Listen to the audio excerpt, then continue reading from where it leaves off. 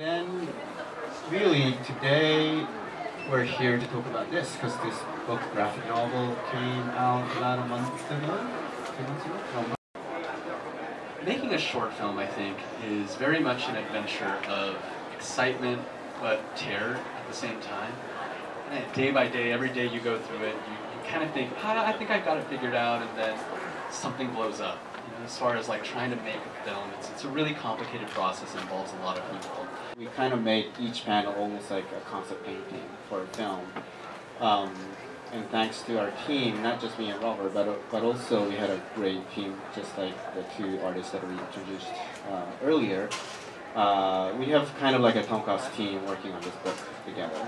I really feel like a CG animation, there's so much more room to explore and push and get the feeling, get the story out.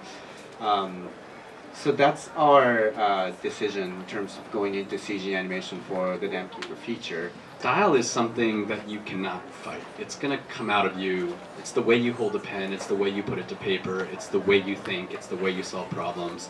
So I don't feel like I grow tired of my own style per se, but I do think there's many visual ways to solve a problem. And as far as growing tired of drawing pig and fox, I don't know if I'll ever grow tired of drawing them, only because to me, this sounds crazy. I was going to say, they're like friends to me. That's how crazy people talk. But it's more like, to me, they're living, breathing things. So when I'm drawing them, it's not so much that I'm like thinking about style or the way I draw. I'm thinking about the moment that's exciting to me that they're caught in. Yeah. I feel like for me, like breakfast is more like fuel for the most part, but if I could get like a really good breakfast, like a really solid breakfast, I prefer that over like a fancy dinner. Like good breakfast to me is like awesome. But dinner overall, I think, yeah. I eat dinner more regularly. I'm not a regular breakfast eater. Yeah. That's great.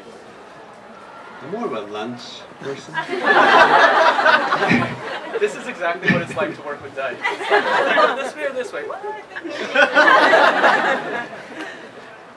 I do think the focus should be, why are you doing what? Why you're studying art? Why you are pursuing a career in art or animation or film? And I'm pretty sure answer is pretty clear for a lot of people. Then that's what you should be focusing on. Sometimes I feel like I used to get so focused on the solution. What should I be drawing? When I feel like now I stop a lot more to think about, well, what's the actual problem I'm trying to solve? What am I actually trying to solve by doing this drawing? What do you guys think? Is this good enough? Or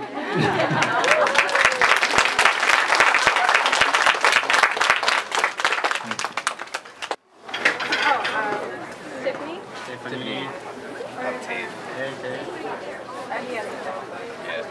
You guys artists? Yeah. Oh, cool. What are you guys studying? Are you guys graduating? I recently graduated from 3D Academy. Oh, cool. Yeah. I'll be graduating next semester. oh, cool. Exciting times? Yeah. Yep. You guys are definitely like... I get the same grade as they gave it.